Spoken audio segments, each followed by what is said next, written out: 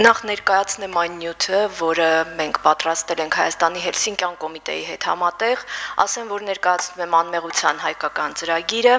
անմեղության ծրագրերի մասին մի փոքր անդրադարձ, որպեսզի հասկանալի լինի, անմեղության ծրագրերը ծնվել են Ամերիկայի Միացյալ Նահանգներում 1990-ականներին, երբ մարդկությունը հայտնաբերեց գենետիկական փորձաքննությունը եւ ԴՆԹ տեստերը սկսեցին քրեական արդարադատության մեջ անել իրական հեղափոխություն։ Ինքս լրագրող լինելով եւ Google-ում ուղակի փնտրելով դատական սխալներ արտահայտությամբ հայերենով իհարկե ոչինչ չէի գտնում, բայց երբ wrongfully convicted people կամ судебные ошибки փնտրում էի, տեսնում էի, թե ինչպես Միացյալ Նահանգներում, եվրոպական երկրներում սկսել են քրեական արդարադատության ոլորտում գիտության նվաճումները մեծ դերակատարում ունենալ եւ արդեն 1990-ականներից ի վեր միայն Միացյալ Նահանգներում Միչիգանի պետական համալսարանը ռեեստրը վարում, այնտեղ կարող եք տեսնել National Exonerees Register, կոչվում է, ազգային ռեեստր են վարում, արդարացվածների, թե ինչպես փակված գործերը վերաբացվում են եւ գիտության նվաճումների շնորհիվ, եւ նոր Երևան եկած հանգամանքներով, եւ հիմնարար խախտման հիմքով։ Եվ մենք փորձեցինք հասկանալ, թե ինչպես են անմեղության ծրագրերը աշխատում, ինչ գործիքակազմ ունեն եւ այստեղ Հայաստանում հիմնելով հասարակական կազմակերպությունը հետապնդում ենք նույնական նպատակներ հասնել օրինական ուժի մեջ մտած դատական ակտերի բեկանման, հիմնարար խախտման հիմքով, եթե այդ խախտումներն իհարկե առկա են, եւ վերցրեցինք 90-ականներից սկսած այն դատական գործերը, առանձնապես ծանր հանցագործությունների մասին է խոսքը, որոնցով մարդիկ դատապարտվել էին մահապատժի, հետագայում նաեւ ցմահազատազրկման։ Այս հետազոտությունը Միացյալ Նահանգների դեսպանատան օժանդակությամբ է կատարվել եւ ներկայացվել է նաեւ կոնֆերանսներից մեկի ժամանակ 2017 թվականին։ Մենք վերցրեցինք 24-25 տարվա ժամանակահատված, ուզում էինք տեսնել առհասարակ ինչպես է փոխվել դատավճիռների ապացուցման բազաները, տեսնենք, թե ինչ է մեզ մոտ ստացվել, հա, ուսումնասիրության անհրաժեշտությունը ինչից եկավ, որ սխալ դատապարտման խնդիրը նույնական էր մոլորակի ցանկացած պետությունում, չկա որևէ երկիր, որը ասի, որ ես դատական սխալներ չունեմ, չէ որ դա կա առկա է մարդկային գործոն։ Եվ դատական սխալները հատկապես անդառնալի են, երբ մարդը կրում է պատժի առավելագույն չափը եւ անմեղության ծրագրերի ֆոկուսացիան հենց այս գործերին է առավելապես, որովհետեւ շահերը ավելի մեծ են եւ պետությունը փորձում է հակազդման մեխանիզմը արագ կիրառել եւ արդյունքում ավելի ճիշտ հետևանքը լինում է շատ հաճախ սխալ դատապարտումը։ Ամերիկյան 40 համալսարաններում մենք տեղեկացանք, որ ուսանողները անվճար ուսումնասիրում են քրեական գործեր, որոնք մտել են օրինական ուժի մեջ եւ հայտնաբերում են նոր Երևան եկած հանգամանքներ կամ այդ հիմնարար խախտում կոչվածը։ Հայաստանում մենք դեռևս նման փորձ չունենք, մենք փորձում ենք այստեղ ուսանողների հետ, լրագրողների եւ իրավաբանների միասնական ջանքերով այդպիսի կլինիկաներ ստեղծենք։ Մենք գիտենք, որ իրավաբանների կլինիկաներ գրեթե բոլոր իրավաբանական ֆակուլտետներում կան, այդուհանդերձ երկուսը միասին հետաքննող լրագրողներն ու իրավաբանները կարող են հրաշքներ գործել այս ոլորտում։ Փաստացի անմեղներ մենք տեսանք աշխարհի տարբեր երկրներում եւ ցանկացած բանտերում նրանք առկա են, սրանք իմ փորձն է լրագրողական, որպես հետաքննող լրագրողի հավաքված տարբեր երկրներից, ես հարցազրույցներ եմ անում այն մարդկանց հետ, ովքեր այս կամ այն կերպ առնչություն են ունեցել անմեղ մարդկանց դատապարտմանը եւ հետագայում նաեւ դատական սխալների հիմքով գործերի բեկանմանը եւ արդարացման դատավճիռների կայացմանը։ Նիդերլանդներից հանդիպեցի Ալեքսանդր Նուպսին, դուք տեսնում եք նրա լուսանկարը, Ալեքսանդր Նուպսը պրոֆեսոր է, քրեական իրավունքի մասնագետ, եւ նա ինքնախոստովանություններից մինչեւ արդարացման դատավճիռներ այս եզրույթը շատ էր օգտագործում, թե ինչպես մարդը կարող է դատապարտվել ինքնախոստովանական ցուցմունքի հիմքով, հետո այ քեզ բան 20-25 տարի անց Մաքրել ճակատից այդ խարանը, մարդասպանի, հանցագործի եւ դուրս գալ հասարակություն որպես լիիրավ անդամ։ Այնուհետև ես Ալեքսանդր Նուպսին հարցրեցի իր ամենավառ գործի մասին եւ նա պատմեց Մարտին Հանեկի մասին պատմությունը, դուք տեսնում եք այստեղ Ալեքսանդր Նուպսին իր պաշտպանյալի հետ միասին 32 տարի անց նա հասել էր արդարացման դատավճիռի, այստեղ իր պաշտպանյալ Մարտին Հանեկը արդարացման դատավճիռը լսելուց հետո է լուսանկարում։ Դատախազն է այստեղ Մարգոցին, որը իր պաշտպանյալին ուղղակի 32 տարի անց բերել էր արդարացման դատավճիռ։ Մարգոցին նախկինում նախկին կյանքում դատախազ էր եղել եւ ուսանողները բացել էին նրա աչքերը, ցույց տալով, որ նա սխալ մեղադրանք է պաշտպանում եւ իրենք էին գործում ցույց տվել դատախազին այդ սխալները, դրանից հետո նա թողել էր իր պաշտոնը եւ Օհայոյում հիմա ղեկավարում է անմեղության շարժումը, դրանից հետո իհարկե նա բազմաթիվ արդարացման դատավճիռներ է բերել, մենք Facebook-յան ընկերներ ենք, 3 գիշեր էլ տեղադրել էր, թե ինչպես հերթական արդարացման դատավճիռներ ունեցել 27 տարի անց։ Ջասթին Բրուքսն է, որին եւս հանդիպում եմ կոնֆերանսների ժամանակ, միջազգային եվրոպական անմեղության ցանցը մշտապես տարին մեկ հավաքվում է եւ պրոֆեսոր Բրուքսը ինձ ասաց հարցազրույցում, որ 16 տարի առաջ բանտային նամակը կարդալով նա դարձավ ծեր ու ալեհեր, տեսնում եք սպիտակ մազերով նա եւ իր պաշտպանյալի հետ է արդարացում 23 տարի անց։ Նա այդ ժամանակվանից ի վեր ղեկավարում է Կալիֆոռնիայի անմեղության շարժումը եւ 17 մարդու արդարացման դատավճիռ է բերել։ Իսրայելում պաշտոնյա է, ուրեմն Իսրայելում հանրային պաշտպանի գրասենյակում կա այդպիսի բաժին, որը վերանայում է օրինական ուժի մեջ մտած դատական գործ, այսինքն չի վերանայում, ծանոթանում է այդ գործերին եւ վերանայման հիմքեր է բերում։ Հանրային պաշտպանի գրասենյակի այդ բաժնի ղեկավարն է Իշայի Շարոնը, ակնոցներով տղան, տեսնում եք։ Իտալիայում ուրեմն ապագա իրավաբաններն ու լրագրողները դարձյալ Հռոմի պետական համալսարանում ես տեսա, թե ինչպես են այդ գործերը ուսումնասիրում, էլի վերանայման հիմքեր բերելով, այստեղ ուղղակի փորձեք կարդալ վերնագրերը, եթե երևում է ձեզ, Անգլիայում վերաքննիչ դատարանը 100 տարեկան է, բայց դատական սխալներ առկա են։ Երկու Մայքլներն են լուսանկարում, ես կուզեի դուք որոշեիք, որն է նրանցից, որ դատական սխալի զոհ է եղել, կարող եք այսպես վիզուալ ուղղակի։ Ակնոցներով, այո, նա բավականին տառապած դեմքով անձնավորություն Մայքլ Օբրայենը 11 տարի է անցկացրել ցմահ ազատազրկված կարգավիճակում, այնուհետև սովորել է իրավաբանություն եւ բերել իր արդարացման հիմքերը եւ դա արել է հետաքննող լրագրող Գրեգ Լյուիսի հետ, այնուհետև հրապարակել են մի գիրք, որը կոչվում է Ելք դեպի ազատություն եւ կողքին Մայքլ Նոթնն է, որը երկուսն էլ եղան Հայաստանում, այստեղ ներկայացրեցին իրենց փորձը, Մայքլ Նոթնը ուղղակի այն անձն է, ով հավատացել էր Օբրայենին եւ օգնել նրան այդ բարդ ճանապարհին։ Իռլանդիայից Դեյվիդ Լանգվորներն է, ում հետ ես հարցազրույց եմ անում, նա եւս խոսում է դատական սխալների մասին եւ այն պատկերավոր կերպով համեմատում համաճարակի հետ, իրավական համաճարակ, իսկ իսրայելցի պաշտոնյան Իշայի Շարոնը ասում էր, որ դա իրավական ավիավթարի է նման, այսպես պատկերավոր նրանց խոսքերը։ Օրինակներ բերեմ Անգլիայից, թե ինչպես է արդարացվածների միակապացույցը 17%-ի դեպքում եղել ականատեսի միակ վկայությունը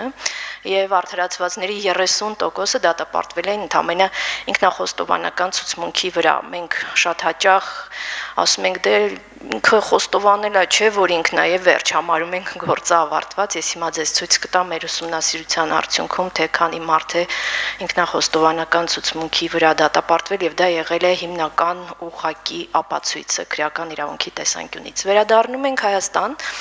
տեսնենք թե ինչ ենք մենք արձանագրել։ Ես ասեմ, որ մենք դեռևս չունենք նախադեպ, թեպետ ամբողջ աշխարհը ընդունում է, որ դատական սխալներն առկա են։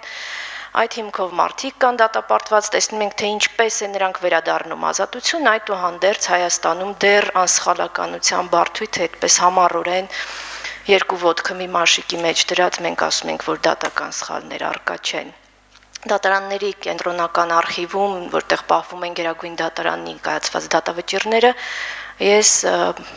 ծանոթացա այդ գործերին, այդ նյութերին, դրանք, գիտեք, կարող են ցեցերի համար հարուստ կերակուր լինել, այնտեղ թվայնացված չեն նրանք, այդպես դեղին խունացած թղթեր, բայց եւ այնպես մարդկային ճակատագրեր, որոնք դեռևս շարունակում են մնան նրանցից ոմանք բանտերում։ Ասեմ, որ հին ժառանգության գործերը մեզ մոտ չեն վերաբացվում, դրանք դրսում կոչվում էին legacy cases եւ Անգլիայում օրինակ ճիշտ է դա անգլոսաքսոնական երկիր է, բայց այնուամենայնիվ, քանի որ շատ էին բարձրաձայնումները, որ առկա են դատական սխալներ եւ այդ res judicata սկզբունքը, վերջնականության սկզբունքը պետք է ստորադասվի մարդու արտարդատաքննության իրավունքին, այնուամենայնիվ մեզ մոտ դեռևս չկա տենդենց, որպեսզի դատարանը ընդունի, որ տասնյակ տարիներ առաջ անմեղ մարդու է ուղարկել ճաղերի հետև։ Սա այս անհրաժեշտությունից ելնելով մենք փորձեցինք տեսնել, թե ինչ է կատարվել մեզ մոտ մինչև 2003 թվականը եւ 2003 թվականից հետո։ Ինչու 2003-ն ենք վերցրել, որովհետեւ մինչ 2003 թվականը մարդիկ դատապարտվում էին 1961 թվականի քրեական եւ քրեական դատավարության օրենսգրքերով եւ նոր էր ֆորմացիան փոխվել, հասարակարգը, գիտեք, նոր էր փոխվել եւ դատական համակարգը եւս սահմանավորման փուլում էր, ինչպես բոլոր պետական համակարգերը։ 17 քրեական գործի ուսումնասիրություն ինքս եմ կատարել, անմեղության հայկական ծրագիրը, մի քանի իրավաբանների հետ եւ հետքի հետ համատեղ դրանք հրապարակվել են հետքը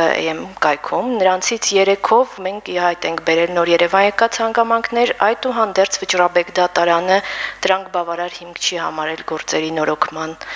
տեսանկյունից։ Ուսումնասիրության մեթոդիկան, ինչպես մենք փորձեցինք անել, 91 անձի վերաբերյալ 76 դատավճիռ վերցրեցինք, իդեպ սա կազմել է նաև իմ իրավաբանական ֆակուլտետի մագիստրոսական թեզի նյութը, սա ներկայացրել եմ այնտեղ։ Դատավճիռները ձեռք ենք բերել քրեակատարական վարչության գիտությամբ, աջակցությամբ եւ նաեւ մահապատժի 80 դատապարտյալների գրավոր համաձայնությամբ, որոնք իրենք ամրագրել են ստորագրություններով։ Այնուհետև մեթոդիկան վերցրել ենք Ջեֆրի Դեսկովիչը հանուն արդարության հիմնադրամի ղեկավարին, նա իդեպ եւս դատական սխալ վերապրած, ինքը զոհ բառը չէր օգտագործում, ասում էր ես զոհ չեմ, ես վերապրած եմ ուղղակի, այդպես էլ գրել եմ վերապրած, նա 16 տարի բանտում է եղել, չկատարած սպանության համար, դարձյալ բանտում իրավաբանություն էր սովորել եւ բերել իր արդարացման դատավճռի հիմքերը։ Ջեֆրի Դեսկովիչը հիմա հեղինակում է այդ հիմնադրամը եւ նա միասնական սխեմա է կազմել եւ առաջնորդվում է դեղին դրոշակների սկզբունքով, այդ դեղին վառվող կետերն են։ Մենք օգտվել ենք այդ սկզբունքից այս ուսումնասիրության հետ կապված։ Ուրեմն տեսեք 76 դատավճիռ 91 անձի վերաբերյալ, դրանից հետո ժամանակահատվածն եմ ֆիքսել 91-ից 2003 արդեն ասացի, տեսեք 91 անձից 28-ը դատապարտվել են մահապատժի 61 թվականի քրեական օրենսգրքով եւ 93-ից մինչեւ օրս ՑՄ ազատազրկում 63-ն են դատապարտվել ՑՄ ազատազրկման արդեն Հայաստանի Հանրապետության առաջին քրեական օրենսգրքով։ Մեղքի ընդունում, կա այդպես տարածված մի տեսակետ, դե բանտում բոլորը ասում են, որ անմեղ են, այդպես չի իրականում, ես բազմաթիվ հարցազրույցներ եմ ունեցել եւ մեր ուսումնասիրությունը եւս եկավ ասելու, որ դա իրականության հետ աղերս չունի, տեսեք 27-ը չի ընդունել մեղքը, 29-ը ընդունել է լրիվ համարյա համամասնորեն եւ 35-ը ընդունել է մասնակի։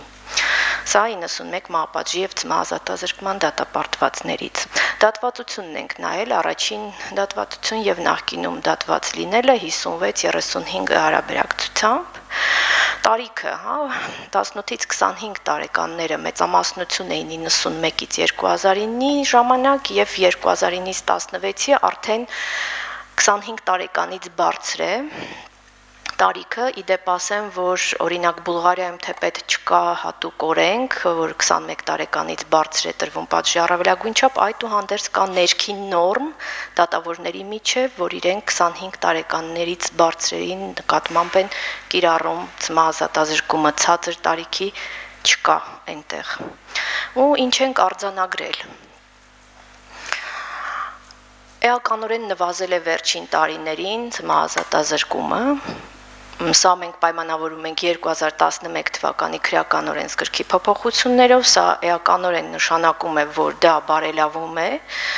Մյուսների պարագայում, ովքեր դատապարտվել են մինչ 2011-ի փոփոխությունները, գիտեք, որով պատժի առավելագույն չափը տարիների տեսքով 15-ից դարձավ 20 տարի, համակցության դեպքում 25 եւ 30։ Տեսեք, այս լուսանկարը ես արել եմ դատարանների կենտրոնական արխիվում, դուք կարող եք կարդալ, թե դատավճիռը հանուն հայկական սովետական սոցիալիստական հանրապետության է, սա Սողոմոն Քոչարյանի գործով դատավճիռն է, այսպիսի դատավճիռների դեպ գրեթե բոլոր գործերով էին, 95 թվականի դատավճիռը պահպանված է սովետական բլանկա, այսպես ասած։ Դուք հիմա ինձ կասեք արդարացիորեն, որ դե ձևական մի բան է, բայց ես կասեմ, որ ձևը նախանշում է նաև համապատասխան բովանդակություն եւ բնականաբար 61 թվականի քրեական օրենսգիր, քրեական դատավարություն, ընդամենը 2 ամիս տևած նախաքննություն եւ մահապատժի դատավճիռի դեպ հիմքում դրված էր Սողոմոն Քոչարյանի ինքնախոստովանական ցուցմունքը, որը հետո, ինչպես հայտնի հետաքննությունը, որը կատարվեց հետքի կողմից, Ժիրայր Խառատյանի անունն եք այստեղ տեսնում, դատախազը ասել էր, որ ինքը դեմ է եղել մահապատժի դատավճռին, այնուամենայնիվ Իրանի դեսպանը սպառնացել է քաղաքական սկանդալ բարձրացնել, այսինքն ակնհայտորեն քաղաքական հետքը երևում էր այս գործում եւ այդպիսի գործեր իդեպ էլի կան։ Ինքնախոստովանական ցուցմունքների առատությունը տեսանք մահապատժի դատավճիռներում 91-ից 2008-ը 25 անգամ դա հանդիպեց եւ 2009-ից 16-ին ընդամենը 2 անգամ։ Ինքնախոստովանական ցուցմունքը, ինչպես գիտենք, Վիշինսկու խոսքերով ասած, դա ցուցմունքների ապացույցների թագուհին էր եւ այդպես էլ շարունակվում էր իներցիոն գործընթացը մինչեւ 2009-10 թվականները։ Գործի ելքով շահագրգիռ անձանց ցուցմունքները բավականին շատ էին մինչև 2003 թվականը, 2009-ից սկսած մենք որևէ դատավճռում նման երևույթ չհանդիպեցինք, այսինքն համակատարողների ցուցմունքները որպես մեկը մյուսի մեղքն ապացուցող հանգամանք, որովհետև գիտենք Եվրոպական դատարանը Ռոմանովի գործն ընդդեմ Ռուսաստանի արձանագրել է, որ չեն կարող դրվել որպես մեկը մյուսի մեղքն ապացուցող հիմք։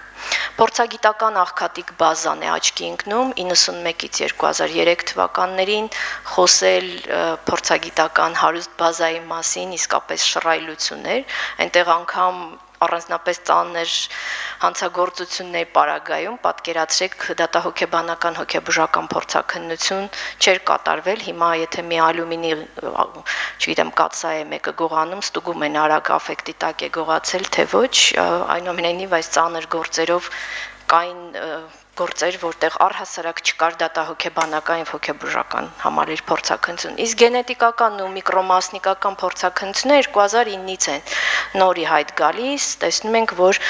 կան գործեր, որտեղ կան։ Տեսեք, իրեղեն ապացույցների ոչնչացումը ես ուշադրություն եմ հատուկ բևեռում մի դատավճռի օրինակով, բայց սա նույնական է գրեթե բոլոր գործերով, իրեղեն ապացույցները ոչնչացնել։ Քաղաքակիրթ աշխարհը վաղուց արդեն պահպանում է իրեղեն ապացույցները եւ իրեղեն ապացույցների պահպանման հիմքով գիտության նվաճումների շնորհիվ նոր փորձաքննություններ են լինում եւ գենետիկական փորձաքննությունը Միացյալ Նահանգներում միայն հասավ հաջողության նրա շնորհիվ, որ այդ պետությունը պահպանել էր իրեղեն ապացույցները։ Մենք չունենք նյութ, չունենք հետեւաբար փորձաքննություն։ Մեր 5 գործերով մենք չենք կարող գենետիկական փորձաքննություն անել այն պարզ պատճառով, որ իրեղեն ապացույցները ոչնչացված են։ Հիմա քրդատի նախագծում ներառվել է մեր համար ջանքերի շնորհիվ 100 հոդվածի 2-րդ կետը, որտեղ ասում է, որ կյանքի եւ առողջության դեմ ուղղված հանցագործությունների պարագայում դրանք ենթակա չեն ոչնչացման, բիոլոգիապես պետք է պահպանվեն այնքան, որքան որ հնարավոր է։ Այնուամենայնիվ դեռ դա օրենքի ուժ չի ստացել եւ իներցիայի ուժով դեռևս Հայաստանում ոչնչացվում են իրեղեն ապացույցները։ Ահա եզրակացությունը կարող եք տեսնել, որ պիցայի այս մի մասը ես առանձնացրել եմ 91-ից 2003 թվերն են,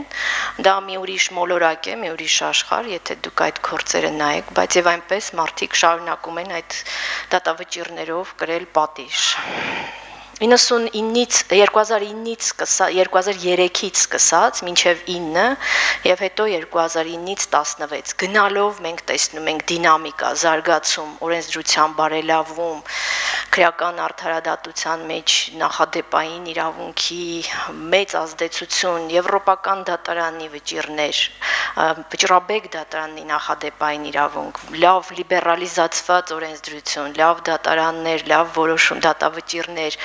Այնուամենայնիվ մենք չենք ուզում բաժանարար գիծ գծենք ու ասենք մենք հիմա ավելի լավն ենք, բայց այն ժամանակ մենք չենք արել այդպես, որ այս մարդկանց արդարդատվելու իրավունքը եւս պահպանենք։ Այս մարդիկ գիտեք, որ չեն կարող նաեւ դիմել եվրոպական դատարան, այն պարզ պատճառով, որ մենք Եվրախորհրդի անդամ պետություն չենք եղել եւ միայն պետք է կարողանանք շատ հմուտ հիմնավորել, որ շարունակականություն կա։ Դա էլ բավականին բարդ process է։ Հիմա արձանագրում ենք այն, ինչ որ արդեն ասացի, միգուցե չծանրաբեռնեմ, ասեմ, որ այս գործերը կարոտ են վերանայման, եւ եթե ստեղծվի անցումային արդարադատության մարմին, ճշմարտության հանձնաժողով, անպայմանորեն այս գործերը կարծում եմ պետք է տեղ գտնեն այնտեղ։ Տեսեք Անգլիայում միգուցե տեղին չէ համեմատությունը անգլոսաքսոնական իրավական համակարգ ունի, բայց այնտեղ կա CCRC, կոչվում է Criminal Cases Review Commission, այնտեղ այդ մարմինն է, ինչ որ Վահեն էր Գրիգորյան ասում, հանրության նաև հայտնի մարդիկ, հայտնի այդպես չեմ ասի, բայց հետաքննող լրագրողներ եւս կան այդ հանձնաժողովում, 12 անդամից է բաղկացած, նրանք բերում են, նայում են այդ գործերը, անգամ վկաներին գտնելու լիազորություն ունեն նորից, հա, 20-25 տարի անց։ Եվ եթե նրանք բերում են ինչ-որ հիմքեր, դատարանը բնականաբար այդ հիմքերին անդրադառնում է։ Դա այդպես սուպեր դատարաններ չեն, այլ մարմիններ են, որոնք վերջապես նայում են։ Այ մեզ շատ հաճախ ասում են, լավ, բերեք նոր Երևան եկած հանգամանքներ, բայց ով պետք է զբաղվի այդ գործերով։ Մարդիկ այնտեղ ծերանում են, ծնողներն են ծերանում, մարդը մնում է մենակ, մարդը չունի փաստաբան, մարդը 20 տարի բանտում է, չունի ռեսուրս, այսինքն ովքեր պետք է նայեն այդ գործերը։ Եվ հիմա հրաշալի առիթ է հեղափոխությունից հետո, որպեսզի այս գործերը եւս բարձրացվեն եւ մենք տեսնենք, թե ինչ կարելի է անել։ Տեսեք, քրեական գործերով այդպիսի մարմիններ կան Նորվեգիա, Անգլիա, Շոտլանդիա, Իսրայել եւ հատուկ ստեղծված մարմիններ են սրանք։ Ես այս ամբողջ փաթեթը, երբ որ մենք ավարտեցինք, իդեպ մինչ հեղափոխություններ մենք ամենը փոխանցել ենք համապատասխան մարմիններին։ Եվ ահա այս առաջարկություններն են, որոնք մենք անում ենք եւ կուզեի, որ ճշմարտության հանձնաժողովները եւս զբաղվեին, իհարկե այստեղ կան նաեւ օրենսդրական առաջարկներ։ Տեսեք, հենց առաջին կետում մենք նշել ենք, որ լինի այնպիսի մարմին, որը զբաղվի ավարտված, օրինական ուժի մեջ մտած դատական ակտերի վերանայմամբ։ Սա էր, այսքանն էր թերևս իմ ասելիքը,